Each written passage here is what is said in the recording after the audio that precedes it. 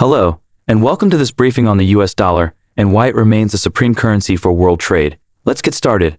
The likelihood of the US dollar retaining its position as the world's primary reserve currency in the coming years is a topic of ongoing discussion among economists. Roger Aliaga-Diaz, Vanguard's chief economist for the Americas, and Josh Hurt, a senior economist at Vanguard, provide insights into the dollar's current dominance, the role of reserve currencies, and the potential emergence of competing currencies. But before we continue, if you're enjoying this content, please kindly support this channel by clicking on the like and subscribe button below to subscribe to this channel and to help YouTube learn of your preferences and enable you receive new video updates every time they are uploaded on this channel. Thank you. Let's get going.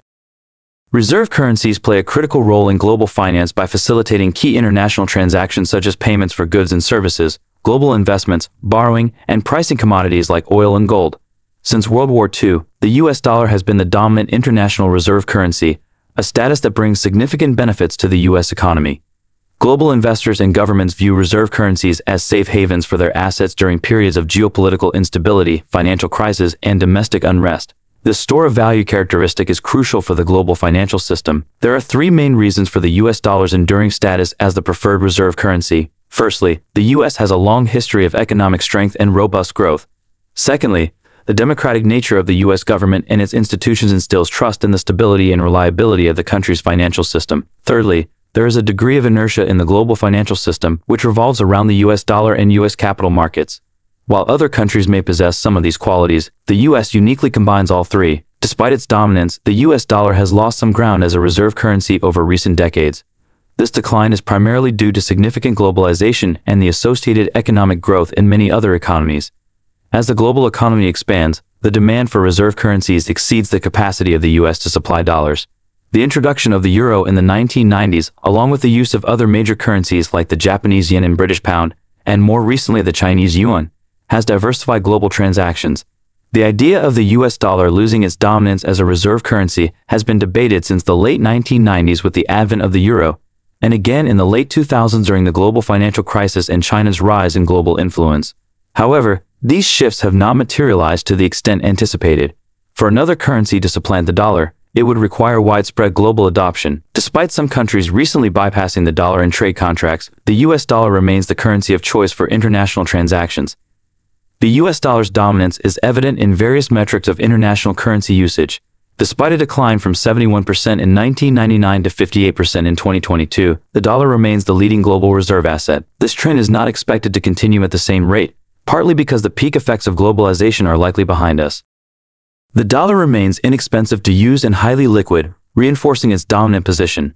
The dominance of the US dollar brings several benefits. It ensures ample demand for US debt instruments, providing liquidity and stability. This demand allows US entities to borrow at lower interest rates compared to other parts of the world, potentially saving the US government about $80 billion annually in interest payments.